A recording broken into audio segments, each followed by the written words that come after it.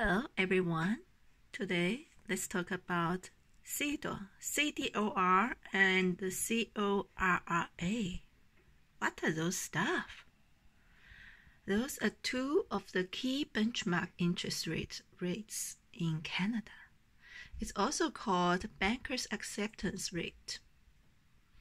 CDOR, Canadian Dollar Offered Rate.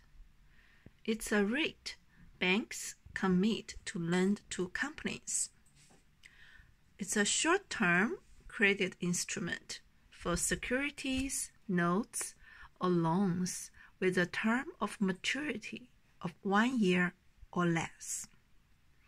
Usually it published at about 10 a.m. every morning.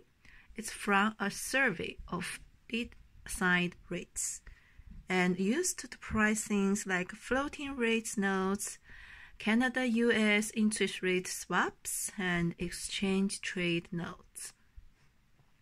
The other one is Canadian overnight Repo rate average.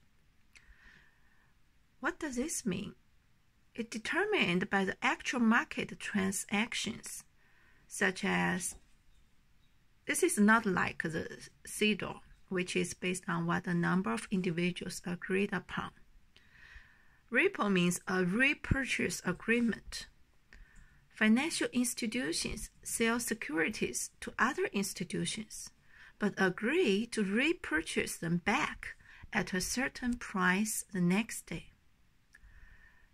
The trend to be used as a reference for overnight index swaps and related futures. This is a brief introduction about Canadian dollar offered rates and the Canadian overnight repo rate average. Thank you for watching.